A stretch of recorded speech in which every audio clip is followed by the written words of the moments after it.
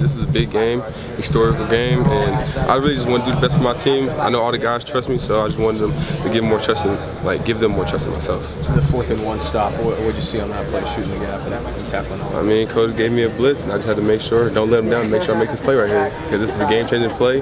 They were in high red, so if they get that first down, it's a high chance of them scoring. How much do you enjoy those type of plays where you are coming up and blitzing or shooting a gap like that?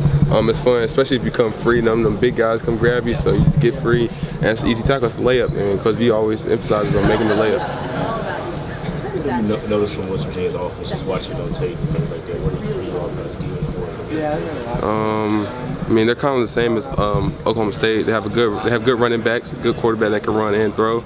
They got some big tight ends, big receivers that they take shots. So we just got to be able to defend the run and keep everything in front of us. You got to play a little bit against West Virginia last year. What do you remember about that game, the challenges that they presented offensively? Well, really, they gave me my welcome to college moment. I'll be honest, I wasn't prepared to go out there. They love blocking. I can see the O-linemen love blocking. That's their strength of their team. So as long as we can take care of the O-line and dominate the line of scrimmage, we should be okay. How would you gauge the belief in the locker room right now? We all sticking together. Like, everybody on the internet is probably harassing us, telling us how, like, after Texas we fell off, but we all got each other's back. So as long as we got each other's back, we're not really worried about anybody else.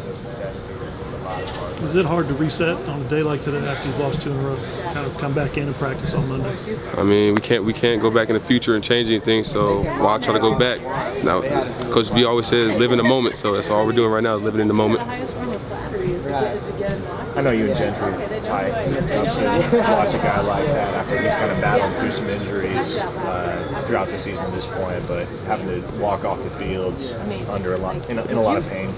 Yeah, that was tough because that's my guy. You know, we're both from the 918, and both our parents are super close. So just seeing that, he was there when I had my surgery on my shoulder.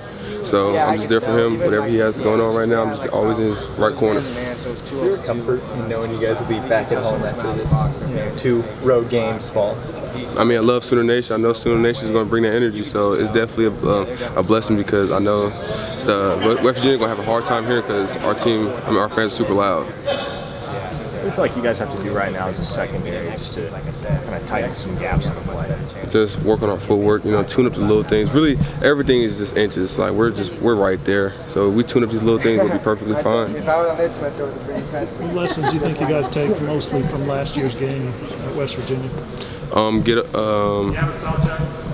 Get rid of them early. You know, we kept them around, gave them the momentum, and then they just took it and ran with it. So as long as we can get them done early, we should be fine.